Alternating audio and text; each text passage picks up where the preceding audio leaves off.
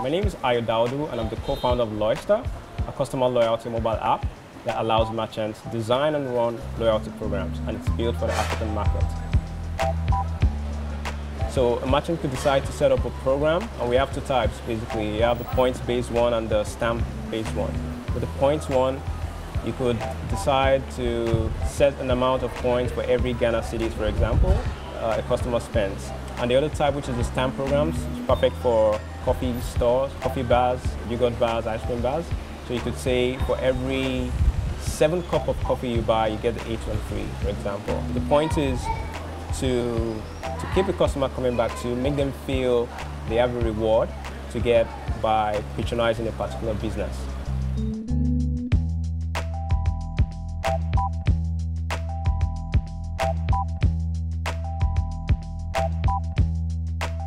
It's very easy. You just enter the phone number of the customer and the amount they spend, and that's it. So the end user, which is the customer, doesn't have to own a smartphone. They don't have to download any smartphone app. They just walk into the store. So far they own a phone. They can make calls and receive SMS on that phone. They're good to go.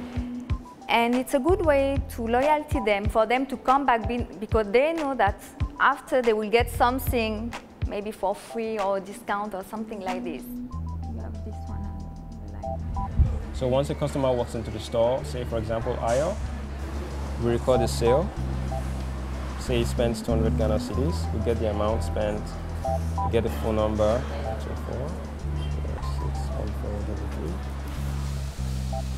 24061433. And then you can run several loyalty programs. I'm just going to choose this one. To get his name. And that's it. The customer gets an SMS thanking them for stopping by, welcoming them to the program, and also communicating the amount of points they've earned. We deliver the service to the merchants as a subscription service, so they pay monthly for it, and they are able to make payments using mobile money, for example. We decided as a team we don't want to handle cash.